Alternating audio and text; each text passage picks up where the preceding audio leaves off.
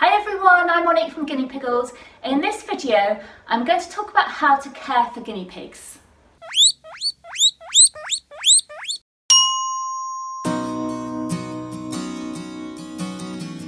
Guinea pigs are not the easiest small pets to take care of, but they are very rewarding as they're sweet and funny little animals, each with their own personality. They need daily care, so you'll need to make sure that you or someone else who is responsible is there for them every day.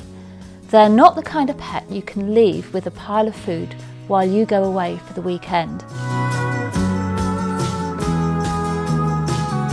Guinea pigs need a lot of space. Those tiny cages you may have seen in pet shops are just not suitable for guinea pigs. A pair of guinea pigs will need at least 120 centimetres by 60 centimetres cage, and that's equivalent to 4 by 2 feet. This is the very minimum, and we recommend a cage that measures 150 by 60 centimetres, and that's 5 foot by 2 foot. Guinea pigs are best kept indoors, although in certain conditions they can be kept safely outdoors, providing they have a secure hutch and the weather isn't too cold or too hot. An enclosure needs to have a smooth, flat base and to be covered with an absorbent bedding. There are several different types of bedding that can be used for guinea pigs, including washable fleece liners and certain safe wood shavings. The housing will need to be thoroughly cleaned out every few days, usually every 3 to 7 days, depending on the type of bedding, number of guinea pigs and the size of their accommodation. Some spot cleaning is also required daily.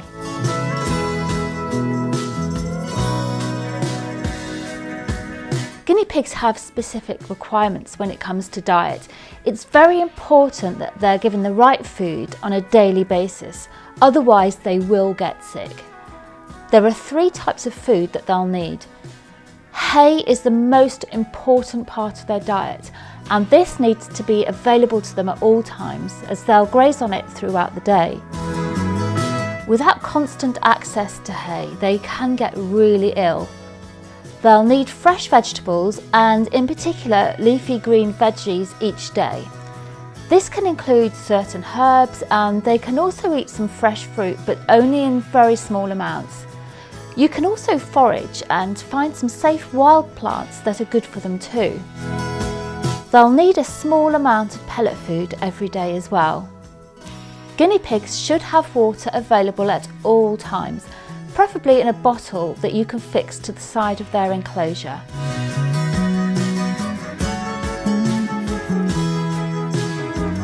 Guinea pigs benefit from being handled. Although it can be extremely difficult to pick up a guinea pig when you're not used to it, perseverance will pay off. Taking your guinea pigs out for a cuddle on a daily basis will help them become more used to you. They can become stressed really easily, so getting them used to being handled will help a lot when you need to groom them, cut their nails, or if you need to take them to the vet. Short-haired guinea pigs don't usually need their coats brushed, but long-haired guinea pigs can get very tangled and dirty hair if they're not regularly groomed. They may also need their hair trimmed to keep it as clean as possible, particularly around their rear ends. Guinea pigs' nails are constantly growing. This means they'll need regular nail cuts, usually around every 4 weeks.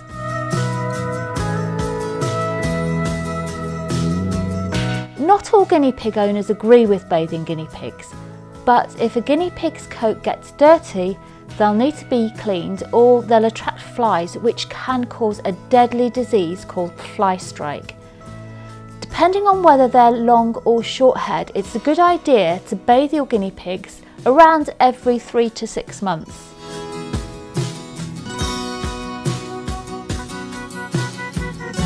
Guinea pigs are very interesting when it comes to their behaviour.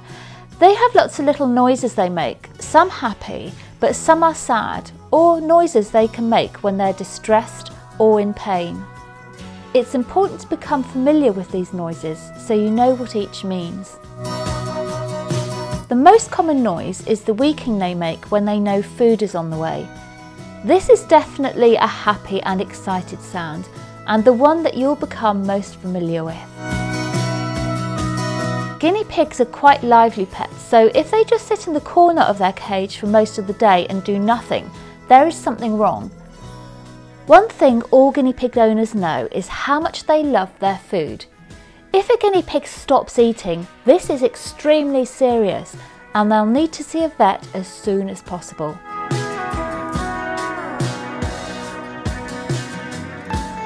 If guinea pigs are well cared for, they shouldn't have many health problems, but some guinea pigs are more prone to health issues than others, and health issues can become more common as they get older.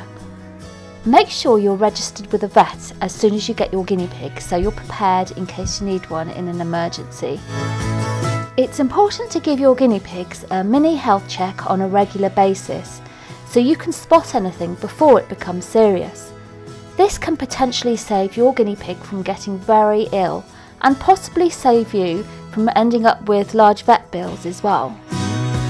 Look at all parts of their body and make sure there are no sores, lumps, bald spots, that their teeth haven't overgrown and that they aren't losing weight. If anything doesn't look right, make an appointment with your vet. Make sure when you adopt your guinea pigs that you aren't putting an unneutered male and female together, as they're able to breed extremely quickly from a very young age. Before you know it, you could easily be overrun with guinea pigs that you're unable to look after. There have been so many incidents where this has happened, so double check the gender of your guinea pigs. The rescue centres are usually more trustworthy than a pet shop when it comes to being able to tell what gender they are. And we always recommend getting guinea pigs from a rescue centre and to avoid the pet shops for ethical reasons too.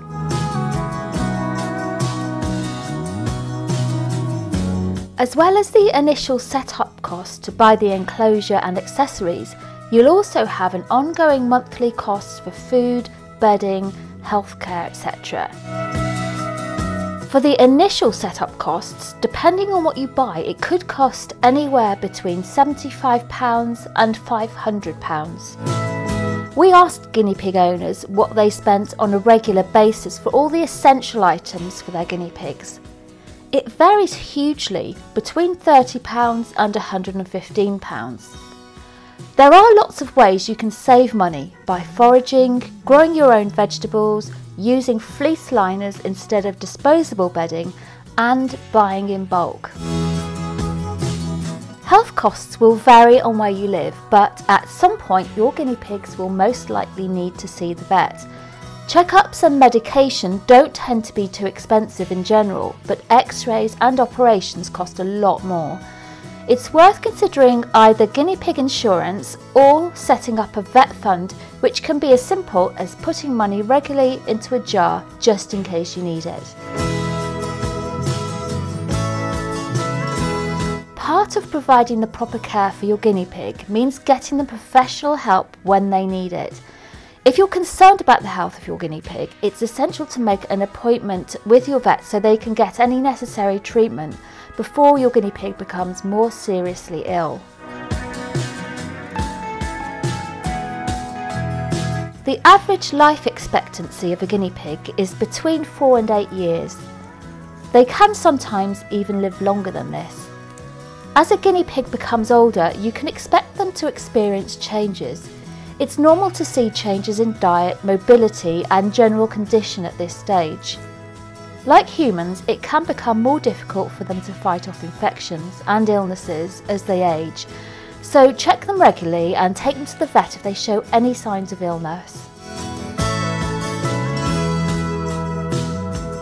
Many new guinea pig owners don't realise the importance of having a pair of guinea pigs rather than a singleton.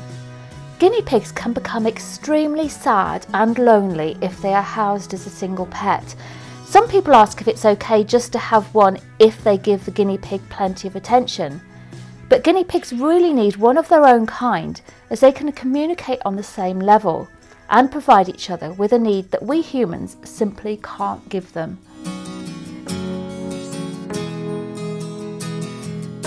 If you're at the stage where you're thinking about getting guinea pigs, do lots of research first so you know what's involved in taking care of these small pets, whether you're getting them for yourself or for your children. Please keep watching because I've got some useful resources for you that are really going to help you if you're planning on getting guinea pigs. This video has just been a brief overview of how to care for your guinea pigs, but you will need some more information such as the best cage to buy, what food to get for them, and so on. As well as the videos on our YouTube channel, we've got loads of information on our website at www.guineapiggles.co.uk, which includes product recommendations to help you make the best choices. Because we're passionate about guinea pigs, we only ever recommend products that are safe and that will promote well-being in guinea pigs. We also have some printable care sheets that you can buy on Etsy. These are great for both adults and children with checklists and information. Links for these and links to the website will be in the description below the video.